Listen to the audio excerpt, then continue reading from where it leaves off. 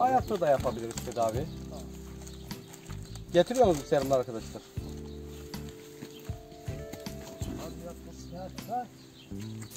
Ay.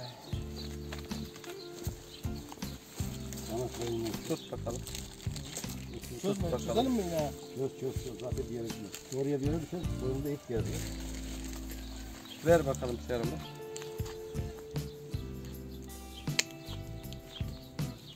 Arkadaşlar tedavimizi mutlaka söylediğim gibi doğumla birlikte hayvanları iyi takip etmek lazım. Böyle bir problemi gördüğünüz gibi İbrahim abi gibi kısa sürede veteriner hekiminize danışmanız lazım.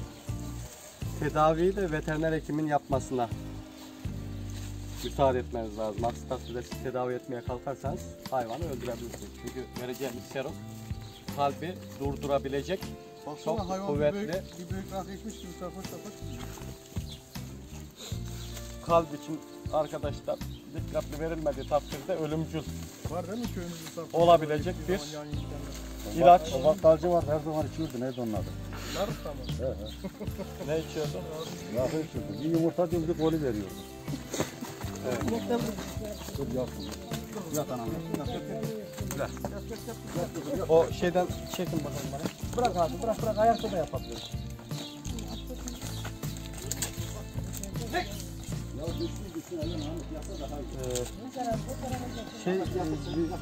İlaç vardı bir tane. 20 gram şey var.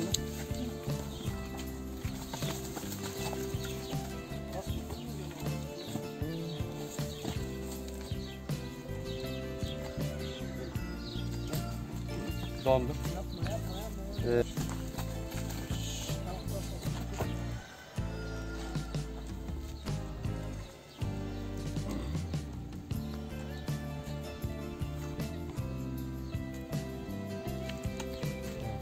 Serumu takın.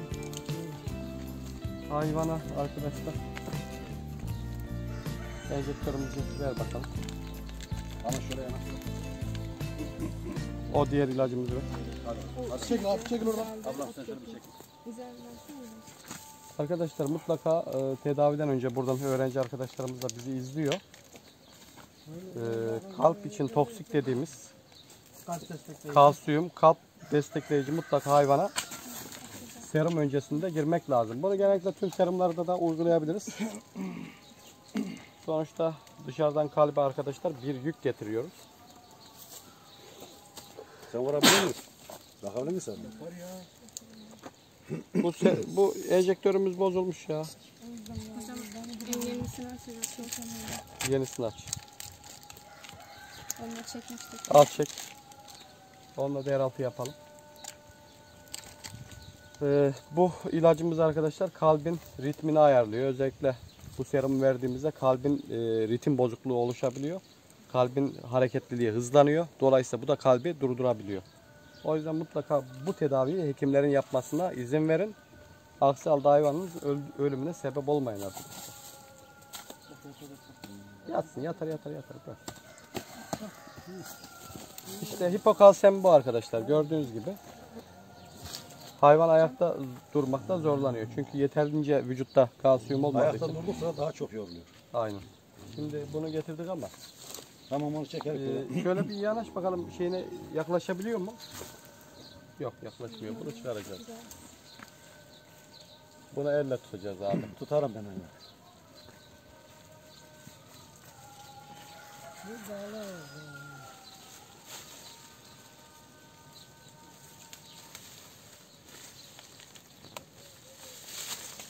Al abi.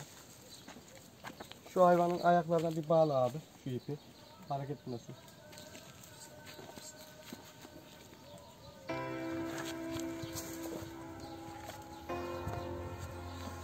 Gerekmez, şuraya yatarak boynuna çökün. Yok. Arka ayaktan bağlasın. Şöyle.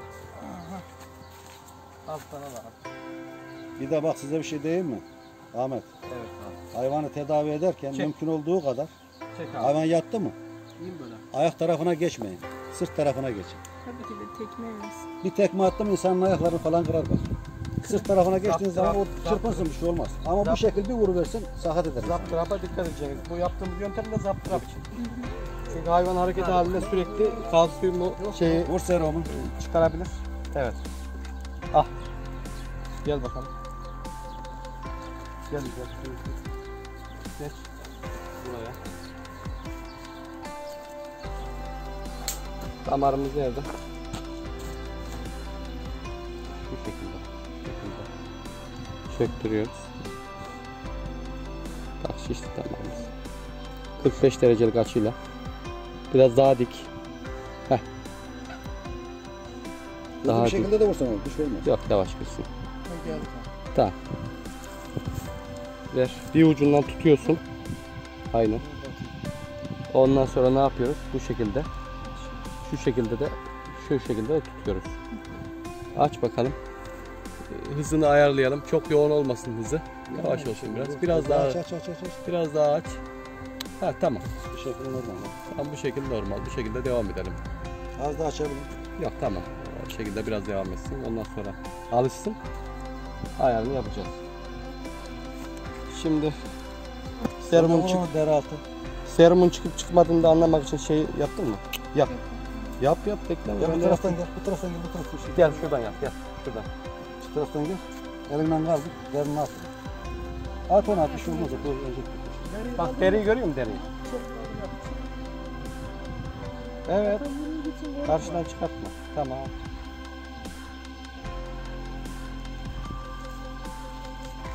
Aynen. Ahmet adamın biri ata burayı yük yapıyor biliyor musun? Evet abi. Atın boynu ince ya. Hı. Tutmuş buradan ineği batırmış, ineği de öbür taraftan. Enjektörden sıkıyor, öbür taraftan şey. Haberi yok, öbür taraftan çıkmıştı. Atın boynu ince olduğunda. Aynen.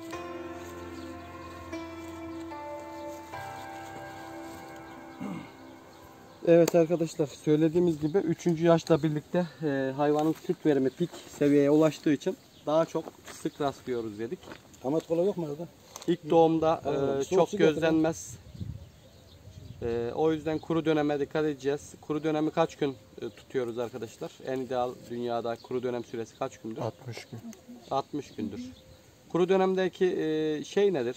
Mantık nedir arkadaşlar? Kuru dönemin amacı nedir? Serum gitti ya. Hı?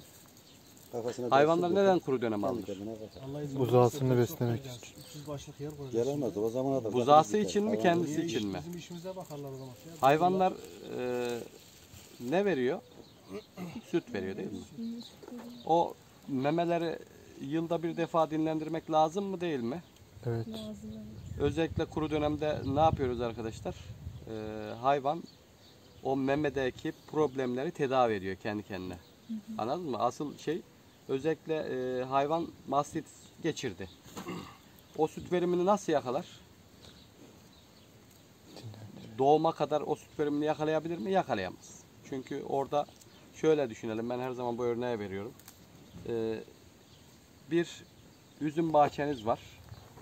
Memedeki alveolleri, süt veren alveolleri de üzüm tanesi gibi düşünün. Alveoller var içerisinde. Üzüm tanesi gibi orada süt oluşturuyor. Üzüm bahçesi tam böyle verime binecekken tolu yağdı. %50'si gitti.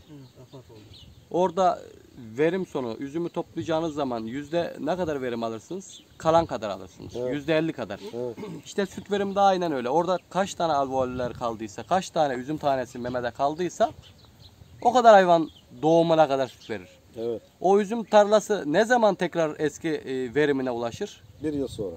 1 yıl sonra. O da Üzümü topladınız. Üzüm toplandı. Ne oldu? O bağ tekrar verinceye kadar kuru döneme girdi. O bağda.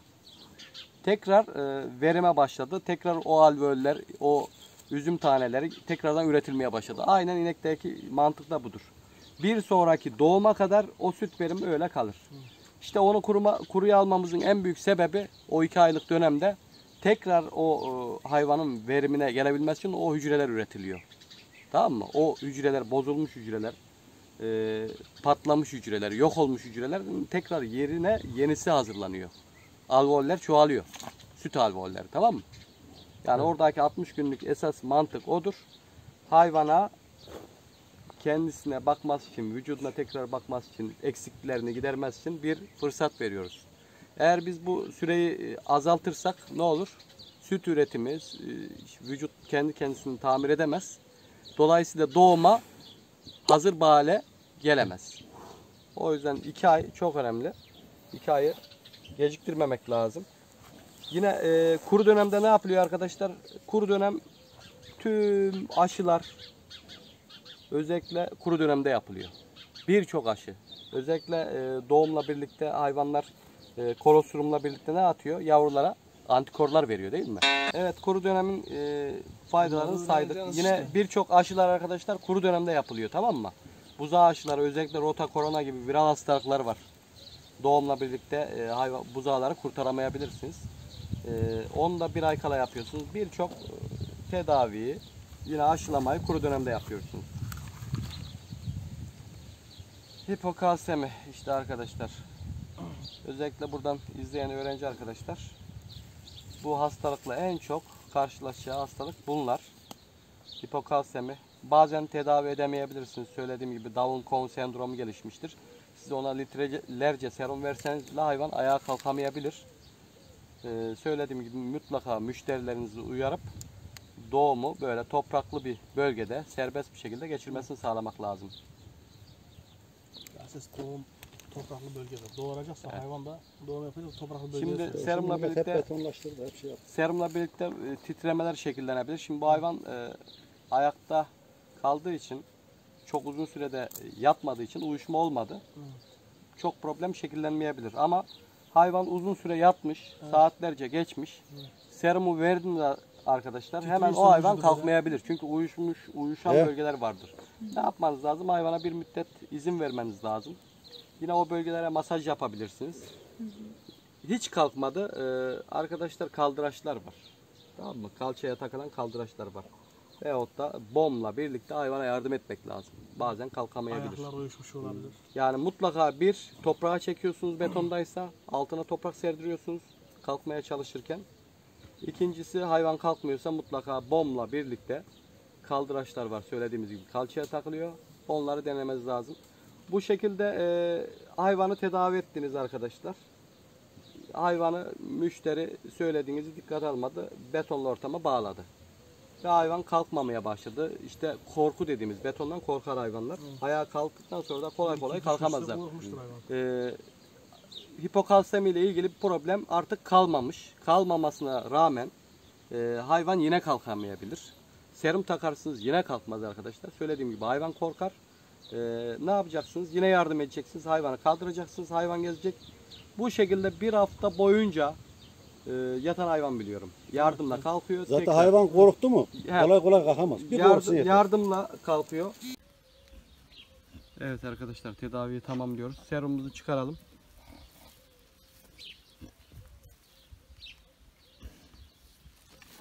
Tamam. Çöz ayağını. Çöz ayağını.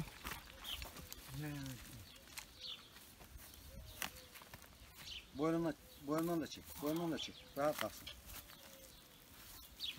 Serbest bırak İğne hayvanı. yaptınız mı? Evet. Antibiyotik falan.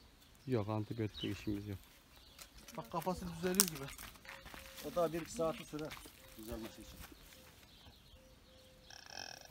Su yok mu Ahmet? Bir su döksen. Kaldırayım mı? Kalkar ya. Yok, bir su dök abi kafasına az. Hadi. Hadi kızım. Kalk. Bak halen şeylik var yani bak. Yok, ayağı uyuştu bak. Az önce bahsettik. He. Arkadaşlar Baba yattığında çekil oradan. Üstüne yattığı ayak uyuştu bak. yattığı ayak uyuşur dedik, gördüğünüz gibi. Şimdi anlatmak istediğimiz buydu. Bu hayvan betonda olsaydı bu uyuşmuş ayakla ayağa kalkamazdı. Zor kalkar. Zor kalkardı. Ayağı kayardı uyuştuğu için. Çabalarda kalkamazdı. Bir de 1-2 sefer kalkayım derken deniyor ya. Evet. O arada da korkar. O korkuyla da kalkamaz. Aynen. Bir Gördüğünüz de, gibi şu an hayvan bak önceki gibi değil. Bak kafası doğru. Tedaviden sonra kafası dik duruyor arkadaşlar. Hatta şu an ufak bir şeyler verdiğinizde yemeye başlar. Hatta bir yem gibi bir şey varsa. Bakılmadan önce dedi ya, serumdan sonra titreme olurdu. Bakın titreme de var. Titreme var. Tabii kaslar hareket ediyor arkadaşlar. Titreme olur. Ayakta uyuşma olur. Bak gördüğünüz gibi hayvan şu an arkadaşlar, Hiçbir şey yapmaz. hayvanın direkt iştahı açıldı. Yerdeki neyleri yiyor hayvan? Gece az yedi yemiş şimdi aç işte. Ben hayvanımı dair ettim. Ben korkuyorum şimdi dedim ya. Gel. O şimdi o niye böyle yapıyor? O niye böyle yapıyor biliyor musun? Şimdi de inne yedi ya, serum yedi ya. İnne vuracak. Dokunduğu zaman inne yapacaklar belli. İştah açıldı dedik arkadaşlar. Gördüğünüz gibi hayvan direkt Akşamdan beri yemeğini almış. direkt yemeğe sarıldı. Güzel de erkek buzağısı var. Ne? Buzağısı değil mi? Erkek mi? Bak nasıl tutuyor ayakları.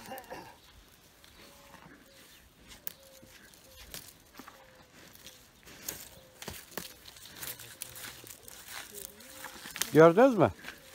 İştah açıldı ama tedaviden önce bu hayatta yemezdi bu hayvan. Yiyemezdi. Gece Çünkü yem verdim zaten yemi kesildi. hayvan felçti arkadaşlar. Tüm Soldan. Sağ tarafına girmiyor. Bu taraftan. evet arkadaşlar tedavimizi tamamladık. Yok.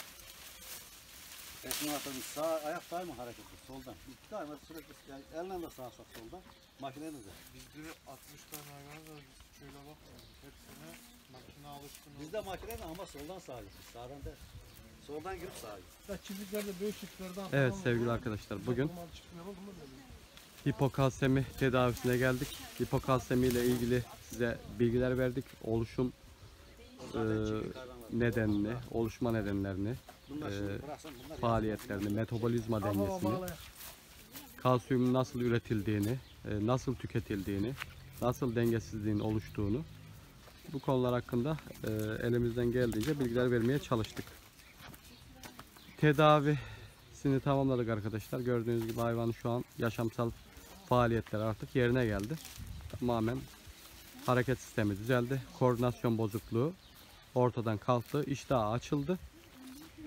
Artık bundan sonraki yapmamız gereken arkadaşlar birkaç gün boyunca hayvanımızı iyi beslememiz lazım. Yine takviye arkadaşlar tedaviye devam etmemiz lazım. Yine vitaminlerden hayvanlarımıza yapabiliriz. Özellikle A, D, E vitamini bu çok önemli arkadaşlar. Bunu da yapmamız lazım takviye olarak. Beslemeye dikkat etmemiz lazım.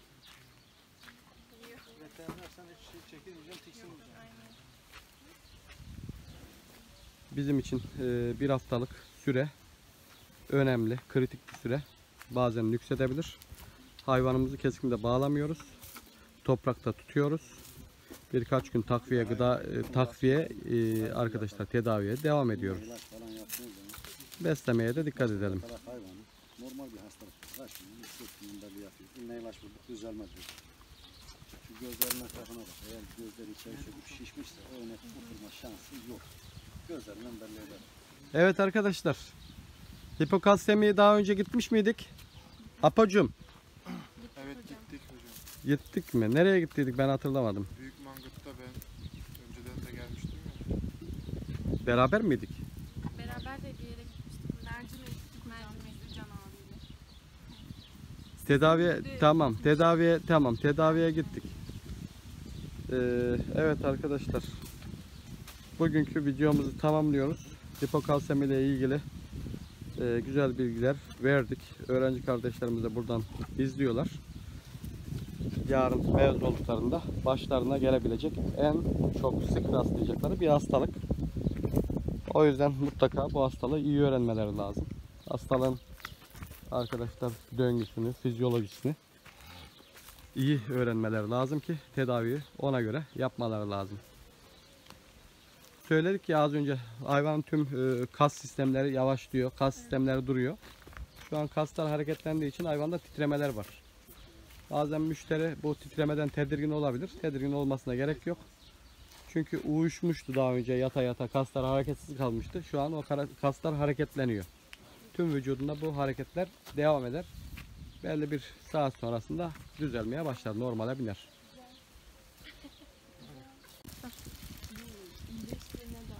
Evet arkadaşlar hipokalsemiden sonra hayvanın idrarını yapması ne dedik? İyileştiğine dair.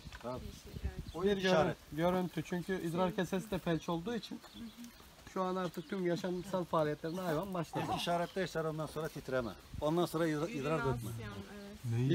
İştahın açılması, defekasyon aynen. idrarını yapması artık hayvan normal yaşamsal faaliyetlerine dönüyor. Sen burnunu tut, çenesini bana bak. Bak, görüyor musun? Bunu niye veriyoruz arkadaşlar? Bunu da ketoz için, tamam mı? Bakayım bir büyük rafı. Bunda hayvanda ketozis oluşabilir. Onu önlemek için veriyoruz. Önlemek için. Abi firma şöyle kaldır onu, şöyle tut. Sıkı verdiğiniz zaman şöyle parmağını oynat. Evet arkadaşlar, ketoz için Doktor Mert firmasının Şeyi de arkadaşlar ürettirdiği Pro X Power. hiç İçerisinde propilen glikol var. Özellikle ketozin giderilmesinde kullanılıyor. Apocum hayvana enerji veriyor. Doğumdan sonra hayvan daha sağlıklı oluyor. Evet. Tamam mı? Doğumdan sonraki negatif enerji dengesi dediğimiz bir dönem var. Bu dönemde Pro X Power'ı kullandığınızda hayvanınız yaşama daha iyi tutunuyor. Evet. Doktor Mert markası Pro X Power. Ben de geliyorum bir daha. Hayvan sahibi zaten çirkin gerekmez. Abi Yok abi sen de çıkıyor. Zaten He, ben de mi? hepiniz çıkıyorsunuz. Evet. İyi. Ben çirkinim ama. Abi çirkinlik. Her insan güzeldir. Her insan güzel. Güzelliği. Evet sevgili arkadaşlar, ne yapıyoruz? Buradan hoşça kalın diyoruz ama Elinize sağlık diyoruz bizden. kanalımıza aşağıdan abone ol tuşuna basıp videolarımızı izlemek için de zil ikonunu aktif hale getirip yorum atmayı da unutmuyoruz. Elimizden geldiğince sorduğunuz sorulara da cevap vermeye çalışıyoruz. Evet, tekrar görüşmek dileğiyle. Hoşça Elinize kalın. sağlık. Sağ olun. Ahmet Bey. Goodbye. Goodbye.